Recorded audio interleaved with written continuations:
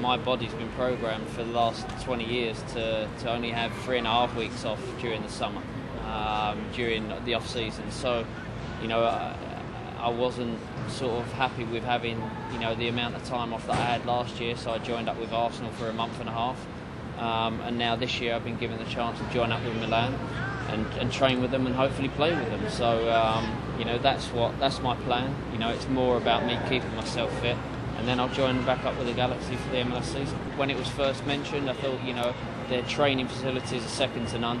I know their work ethic.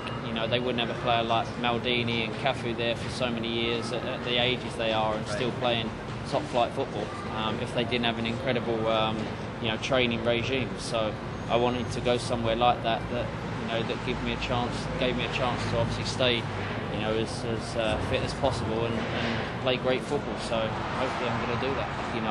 I've been lucky enough to have played for obviously one of the biggest clubs in England and the world in my eyes, with Manchester United, and the same with Real Madrid, and now to be given the chance to play for one of the biggest clubs, I think the biggest club in Italy. I'm honoured, and there's so many great players there, so I can only learn from the experience of training with them, playing with them. Hopefully, I'm not going there thinking I'm going to go straight into the team and have first place. I'm going there, and if I get the chance to play for the team and to play with those players, it's going to be an incredible experience for myself. I love being around people that love the game. And the funny thing was, I went to an Italian restaurant last night. It's one of the kids' favourite restaurants, and they're all Inter Milan fans. So they charged me quite a lot for the meal, but no. But like you said, it's a culture where people love the game. It's a culture where they're so passionate about it, and it's something I'm looking forward to because I've been lucky enough to obviously